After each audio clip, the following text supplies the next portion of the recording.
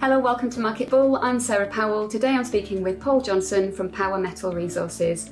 Paul, thank you so much for joining us.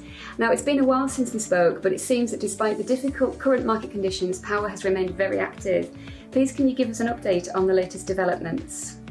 Yeah, sure. Well, there have been many and varied as usual. We announced through our joint venture with the Victoria Goldfields the acquisition of a new licence covering the historic Berenga gold mine, which has produced hundreds of thousands of ounces at high grades.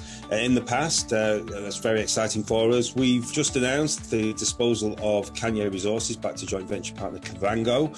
And more recently, the continuation of our Ophir North lithium project in Quebec. And on the same day, an update from our uranium projects where we've done some technical work and we've found some really interesting findings. Well worth a read, that particular announcement, with geology in one project, Tate Hill, which is similar to the Rossing uranium mine in Namibia. One question with regard to the challenging market conditions. Has this had an impact on the delivery for the spin-out of the IPOs? The question is, I always put this back to the audience, when do you want to list an IPO? Is it when the market's going great guns, you list it and then it falls off the cliff, the valuation drops, or do you want to list it into a recovery market when there's a good chance with positive news flow and a really great proposition, it will attract buyers on market and go up in price? I think we could be fortuitous on our timing.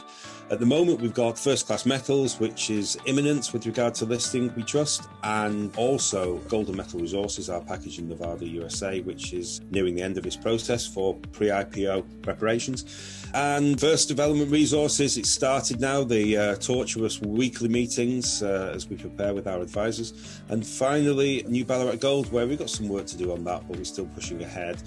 So we think we could be very fortuitous on timing. As always, with so much going on across Power's portfolio of projects, what key milestones should investors be looking out for? Yeah, sure. Well, we'll be punching out news on the corporate activity and the crystallisation of value as it happens.